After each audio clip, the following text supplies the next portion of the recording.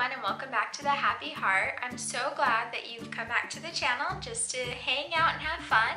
Today's video is going to be really fun, and I'm actually super excited to share more of myself with you guys. I do kind of a hodgepodge of videos on this channel, but mostly it's just stuff that I'm interested in, DIY, shopping hauls, just fun stuff that I think would be a video that I would watch. So this video is going to be an all about me video. Sometimes when you're watching people, I'm always curious about their lives and different aspects of their personality, and sometimes when you're watching videos you just don't know, and it's hard to tell like what's real and what's not real. So I thought this would be a fun video just so I can get to know you guys better, you can get to know me better, and it kind of makes the videos fun when we get to know each other. This is going to be the 25 things about me that you didn't know that I wanted to let you guys know. Number one, I am a stay-at-home mom for about a year now. I used to be a crazy workaholic. Now I'm a stay-at-home mom and I homeschool my son, and it's worked out really good for our family, and it's been a really good choice. It's really hard to get used to. I commend anybody that stays home with their children because it is the hardest job ever, and I personally really like to work and go to a job and feel that sense of accomplishment. So for all of you who are out there working, I envy you a lot, but this has just been a much better decision for my family personally, and I have just seen tremendous reward from it. So it doesn't go without sacrifice, and it is really hard, but it's really good for my family. Second thing about me is I am actually a crazy Diet Coke-aholic.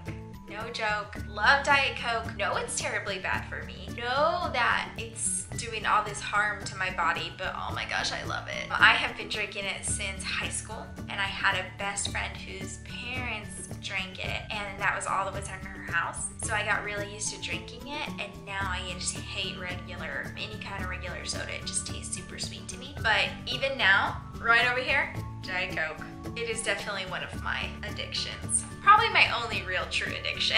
Number three, super easy one, just kind of a fun fact. I love pink, I love red, and I gravitate towards those colors. So when I'm like picking stuff out, especially like makeup, you'll see I'll wear like a lot of like rose kind of colors. And those, they're just my colors. I don't know. I just have always liked them. I use them on my house here and there. Not quite as much as I used to, but they're still my favorites.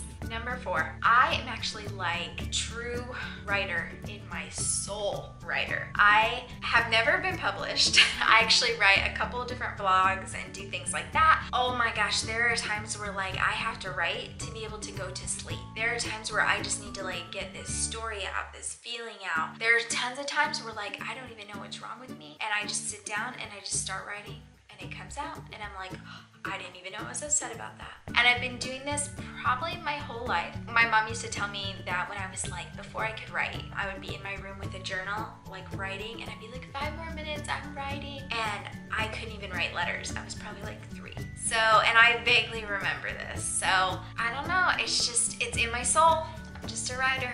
All right, number 5 is that I grew up in Southern California. So yes, I am a SoCal girl. I grew up in more of like the desert, but next to the ocean and kind of in the center of everything down in Southern California. It was good to grow up there. Where I grew up is really small. Where I live now is still small. We have trees here, and I grew up in the desert, and I do not want to go back. I like me some trees, and I like the South, and it was just always a part of me. But I did grow up in Southern California, and I still have tons of family there, and it's always fun to go home and visit, and you cannot beat the food and the shopping there. Not at all. All right, number 6 is for my whole adult life, I was an optician. That was my job. And so it means that I worked with glasses and contacts. I have a couple of different certifications. I have a national certification through the American Board of Opticianry. And so I can make and sell glasses, do contacts. I also did stuff with doctors and worked their patients up, and I can work in ophthalmology or just regular eye doctor. And I did it for almost 15 years, 14 years. It was something that when I went to college, I just kind of knew somebody who got me into the field, and I was just gonna do it, you know, just because I needed a job in college, and it ended up, I just really liked it. You can always find a job in it. Everybody has eyes. So I could always find a job anywhere that we moved, and I just kept doing it. And so I actually made a really good career out of it. And in my past, I actually did work, and I worked a lot. And that was my actual career. Number 7 is a super important one. I have been married for over 10 years now. I got married when I was 21 to a Marine, and he lived in North Carolina, so I moved to North Carolina to be with him. And 10 years down the way, we're still together, going strong. It was the best thing I ever did, to just kind of up and leave and take the shot, and I will always look at it as probably one of the best decisions I ever made in my life. Number 8 is super funny because I met and married my husband in 6 months. Yes, met and married in 6 months. We met the end of February and we got married September. So we met and married within 6 months. And for 3 of it, we didn't live together, or we didn't live like next to each other. I lived in California and he lived in North Carolina. We just kind of talked on the phone, and then I went to visit him, and then he asked me to stay and marry him. And so I came back home and I quit my job. It took like a month. I didn't just come and quit my job, but I got out of my lease, gave notice at my job, and then just decided to leave. And I left California June 1st. And we got married September 1st. Number 9 is actually probably the most important, in my opinion, is people ask me all the time, what's your religion? They'll hear different things or see my writing or things like that. I like to tell people that I am a follower of Jesus. I believe in Jesus. And I know people normally say they're a Christian. That just doesn't do it for me. I don't even like that. I don't know. And so I like to tell people that I'm a follower of Jesus. I believe in Jesus. I go to a Christian church. I believe in the Bible, and I think it is a super important thing in my life. I am super open-minded though, and I love to hear everybody's opinion. And I'm kind of one of those people that believes that we don't probably all have it figured out, and probably most of us are wrong. And so I'm willing to admit that you just never know what the secrets of this universe are. This is something that is near and dear to my heart, and so I always tell people that I'm a follower of Jesus.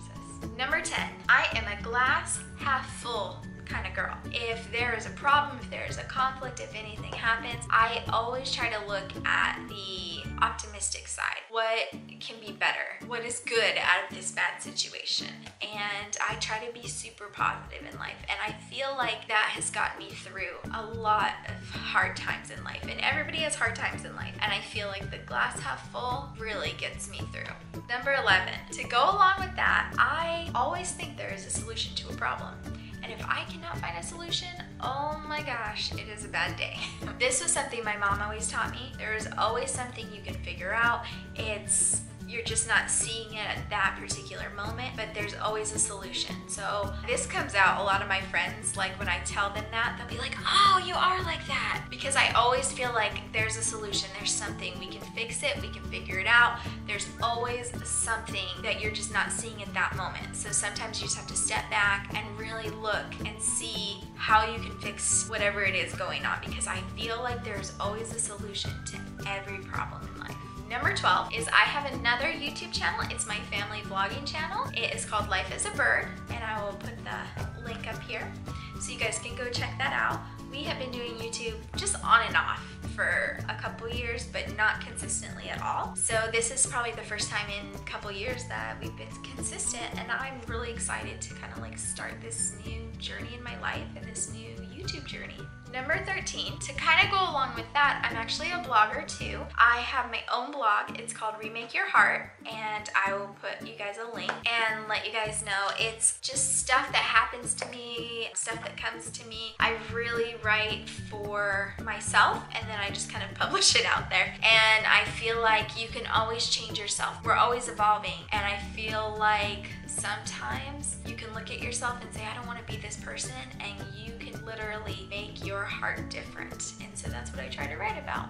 I also write for a church called Harmony Church, and I will put the link below, but a lot of times it's cross-posted, so a lot of things I'll write for the church I'll post on my website too. I'll leave you guys all the links to that so you can check it out and see if anything helps you. Number 14, I was a military wife for 6 years. My husband was a Marine, and he went on a bunch of deployments. It could be a whole video in itself. It's really like a whole different kind of way of living. It just really taught me to cherish the time that you did have and not to begrudge the time that you weren't given, because no time is guaranteed to any of us. Number 15, I love paper and I love pens. Like, it is a really bad fetish. I love paper and I'm like super picky about it. So my mom will try to buy me journals and do stuff, and sometimes I'm just like, oh, the lines aren't right, I can't write on it. And she's like, what? I love pens, I love paper, it's crazy. I like a bunch of different kinds of pens. I love colored pens. It's just a terrible fetish. Number 16, I love to send thank you notes. I love to write an old-fashioned letter and put a stamp on it and send it in the mail, and I really love to send a thank you note. I think it's super proper to send a thank you note, and I'm almost offended when people don't do it.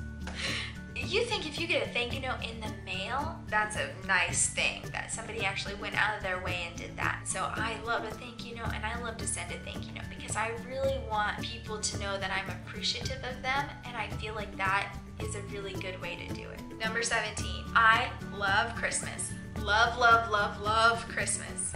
And I love Easter. Love Easter. I love Christmas because I just have such good memories of Christmas, and I love the decorations. I love the way the world changes. I love that people get a little bit kinder. I love that people get a little bit more generous. There's so much of it I love, and like, who doesn't want to celebrate Jesus? And I love Easter because it's kind of the same thing. Like, the world changes. Like, you're in winter and it goes to spring, and everything all of a sudden is green and lush and beautiful and flowers, and it's that time of year that I really like. And because I told you guys that I was a follower of Jesus, Easter is a really important holiday in our religion, and we believe, you know, that this is the day that he rose from the grave and went up to heaven. If you are a Christian or a follower of Jesus, you understand that that's just like an, oh, this is so amazing that this happened kind of a thing. And so I think that's why I just love it so much. Number 18, I love to entertain and I love to buy dishes. My mom has a dish fetish